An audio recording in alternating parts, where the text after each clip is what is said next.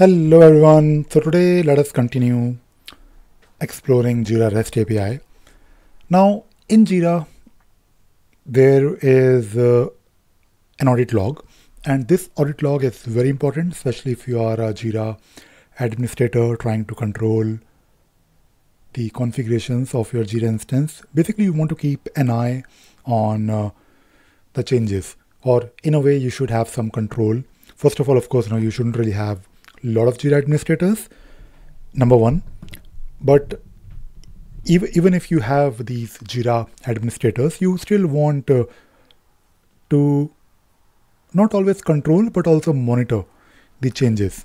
And because Jira is an important tool, companies use it to do their work, and you can use Jira to define your process.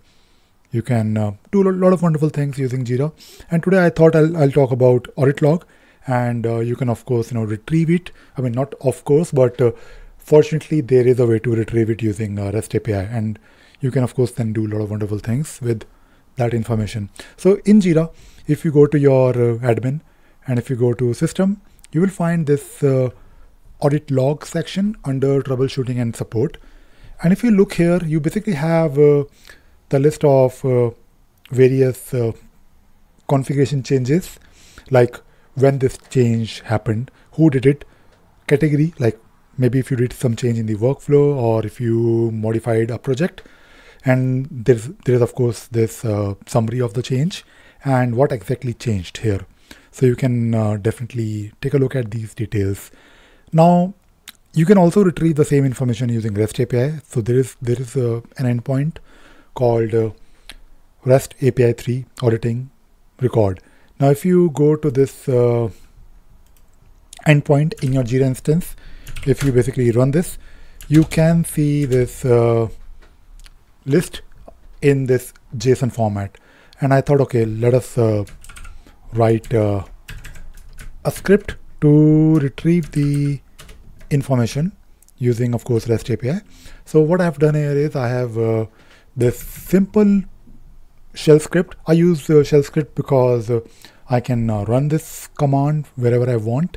Basically this script called get audit records.sh, and I don't really have to worry about authorization because it is one of my environment variable, and I'm basically using here JQ to parse the details basically. So in this particular file I want, or in this JSON I have record, which is basically holding these details. Then I want to retrieve summary, author key, date when this happened, category, and maybe this object item, like what exactly, like the actual change, like where exactly the change happened. And of course you can also return associated items. So if you look here, and if I run this, I can see here, I've already run this by the way, so I'll just do it one more time. So if I run this get audit records.sh, I can basically get this list, which is showing me the same information. And of course, when you have this in CSV, I'm trying to generate a CSV so that I can dump it somewhere. The thing that I may want to include here is the associated items. So maybe I want to add something like, I will add here comma, and then it can be a bit tricky to figure out the way you would parse your JSON using JQ. It is, I mean, once you know how to do it, you will know how to do it, but it is not straightforward. It might not be easy in the beginning, but of course, you can find these scripts on my website, or not my website, but my GitHub repository. So let us run this again, and I think I need to go to that particular directory where I have my scripts. Not a problem, I'll do that very quickly.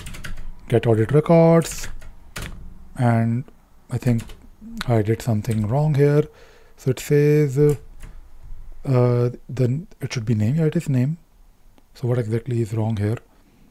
And yeah, this is actually a problem with basically JQ command. You have to basically make sure that everything, I mean, you have to basically use the exact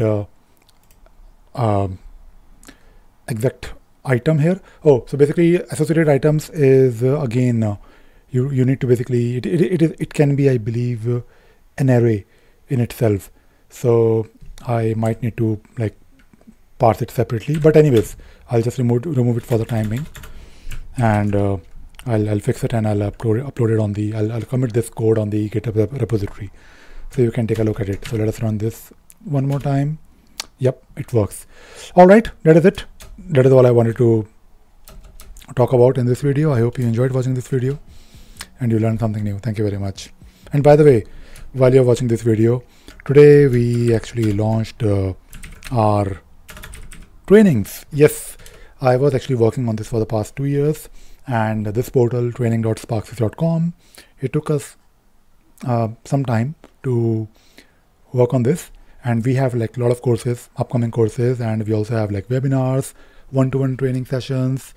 You can also book some time with me if you want, and if you go to our very first course, Jira Fundamentals, you can purchase it. And we do have plans. In fact, we are working on these upcoming courses where we will be covering not just Jira Fundamentals. Jira Fundamentals, we actually wanted to start somewhere, and we thought, okay, let's start with Jira Fundamentals. But we have these courses, upcoming courses. So do sign up and let me know if you have any questions. All right, that is it for this video. Bye bye.